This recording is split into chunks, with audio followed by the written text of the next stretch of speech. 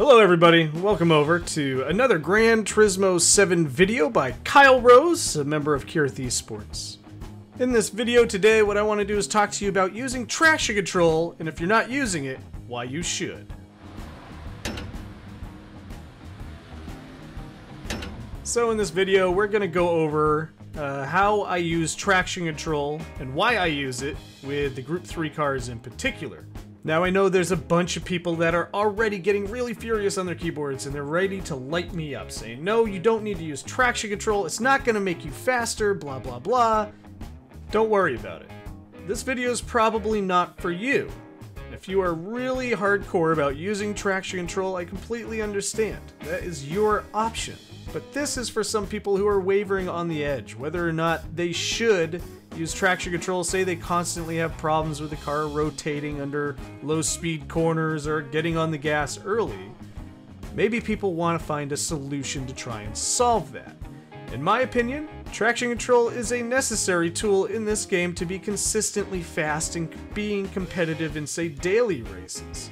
You can't really make a mistake in this game or else it punishes you pretty heavily, especially when you're racing online in more competitive lobbies than playing around with the AI.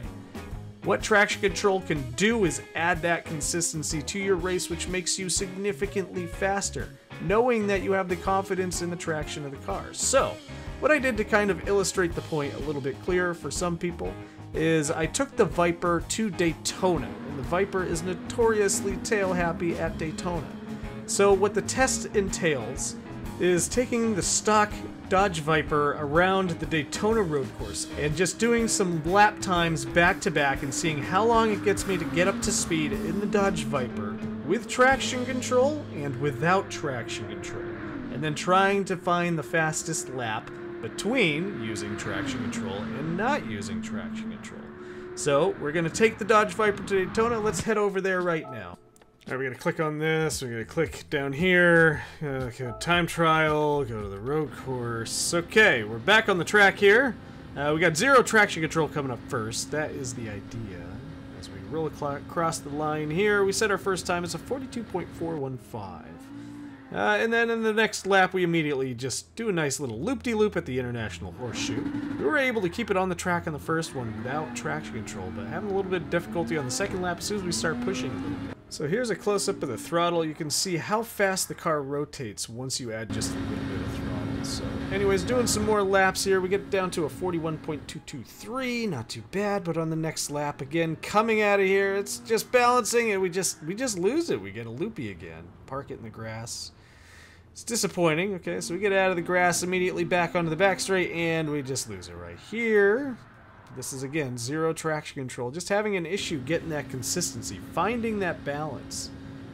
But anyways, we're coming up here on the outside. We get our 41.057. I think we can get into the 40s here, the 1 minute 40s.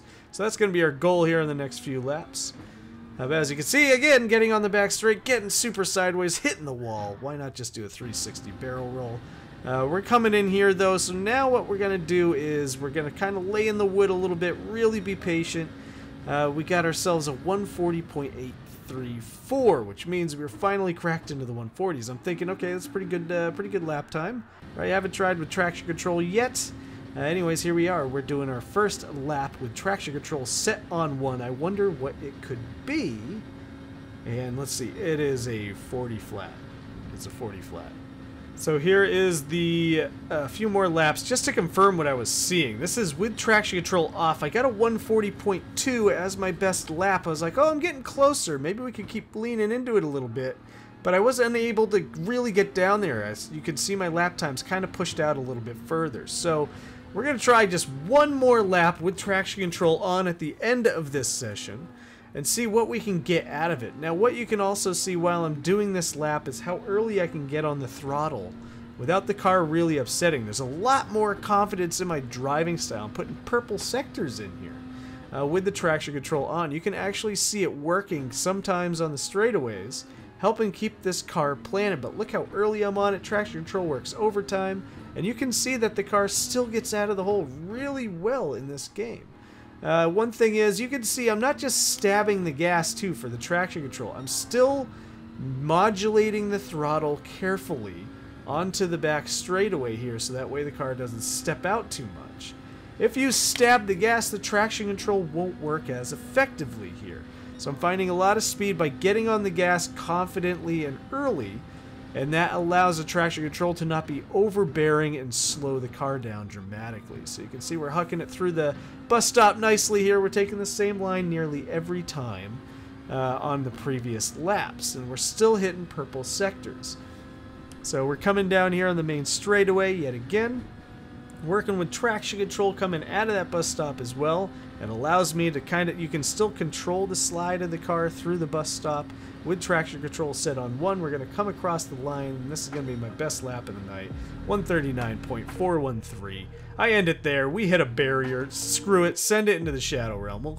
We're coming for another one, but as you can see, this is a comparison between my first lap, which did not have traction control. You can see the bus stop sector was faster. My opinion is, on Group 3 cars, is having traction control set on 1, especially for the longer races, is going to give you more confidence, it's going to give you more consistency, and as long as you're not stabbing the throttle on and off, just modulate it, man. Just modulate the throttle. Modulate, modulate, modulate. Again, this is just advice for those who aren't as comfortable just running traction controls off. It is totally an option for those of you who enjoy running traction control off. More power to you. But in my opinion, and what I like to do to be able to really bring the hammer down and to have a lot more fun in daily racing is I run TC1 knowing that I have a little bit of a security blanket to race hard. So, again, thank you everybody for watching. It's Kyle Rose with Kireth Esports. I stream on Twitch quite a bit during the week. I also post videos like this on my YouTube channel, so go ahead and like and subscribe if you enjoyed this video or if you enjoyed the content on my channel. Go ahead and check out the other videos. Sometimes I post up some race replays from races that I had over on Twitch. I do NIS and stuff over on Twitch as well. Don't forget to subscribe to the Kireth's channel as well, as he has a ton of Gran Turismo 7 content, more than I'll ever upload. If you all want to see more videos like this, let me know in the comments down below. Tell me what you thought about the video. I know that some of you are eager to let me know what you think about the traction control situation and whether or not Gran Turismo is a sim or arcade racer, but I want to hear your feelings on it. So please leave me a comment if you guys have a specific video you'd like to see me make. So until next time, have a wonderful evening, day, afternoon, whichever. Bye-bye.